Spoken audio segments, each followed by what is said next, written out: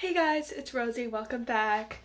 Today I'm going to be working on my Halloween costume. I will be painting Loki's variant jacket from the TVA, and I just looked at the front of it and it's got like this very intricate TVA logo, so I think it might be a little bit challenging. I was expecting just like the letters to be easy, but I didn't realize the logo was so detailed, so I might be like cutting down on the detail a little bit.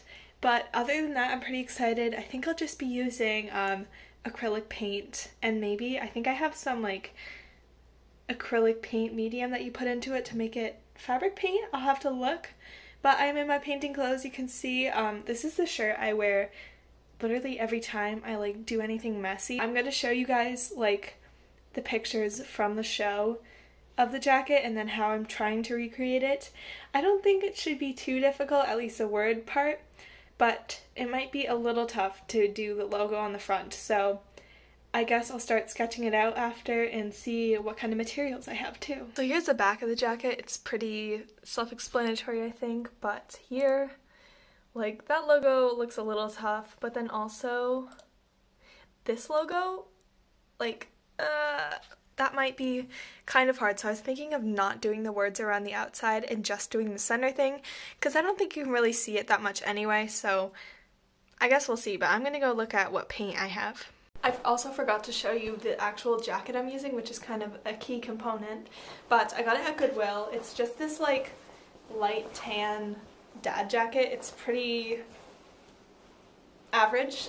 It's not exactly what Loki wore in the show, which was a little disappointing, but I did go to Goodwill several times with the intent of looking for a jacket, and this was the best one I found. So I know it doesn't have like the collar to be popped up or anything, and it's not quite the same color, but it should be good enough. It is just for one day for Halloween, and I'm not even like going out anywhere. This is just for the internet and for fun. So here's my jacket. Let's get started outlining it and eventually painting. I think I found my circle size here, just my hydro flask, so I will trace that in like chalk or pencil. Also, I want to show you the materials I'm using. It's the only orange I had. I might mix it with a little, I don't know, white or something. It's a little bright, but it's probably going to be fine. And then I have this textile medium that just makes the acrylic paint permanent on the fabric. So I'm going to get my painting station kind of set up and start tracing out stuff.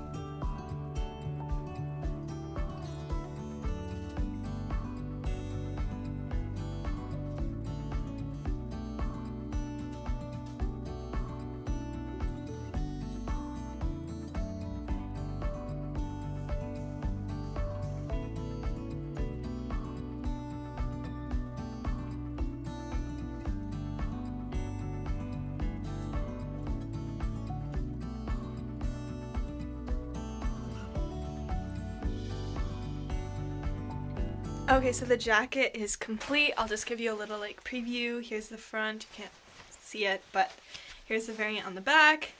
And it's time to get all dressed up. So I have pants and a tie, and I have to find a white shirt somewhere. But yeah, I'm not actually going to do makeup or anything.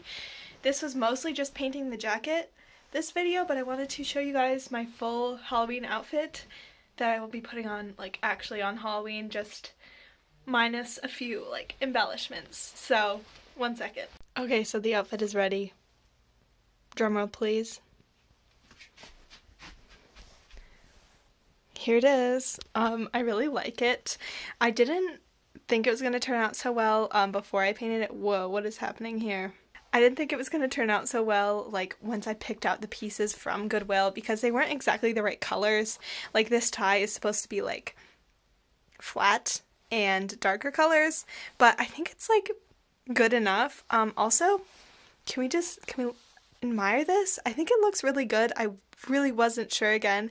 Once I was looking at the logo, I was like, wow, that's gonna be hard, but I think it turned out pretty well. I'm just wearing a random white polo shirt. It might be better with a button up, but maybe I will wear that actually on Halloween. I also have these horns, which I 3D printed. You guys can watch a video for that. I actually did it twice because the first time did not turn out right, but this one fits me so much better. So, and then just these like regular brown pants. They're kind of like businessy. They're also very comfortable, so I appreciate that. And let me show you the back. Variant. I love it. So here's me in my TVA attire going to catch some variants. Well, going to catch Sylvie.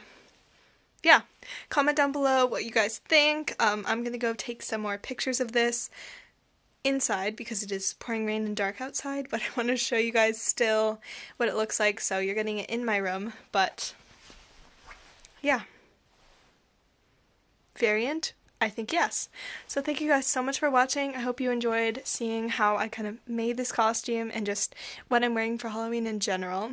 So make sure to follow me on all social media at RosieRevolts and check out my Etsy shop, also at RosieRevolts, and my book at GetOutdoorsBook.com, and I will see you guys later. Bye!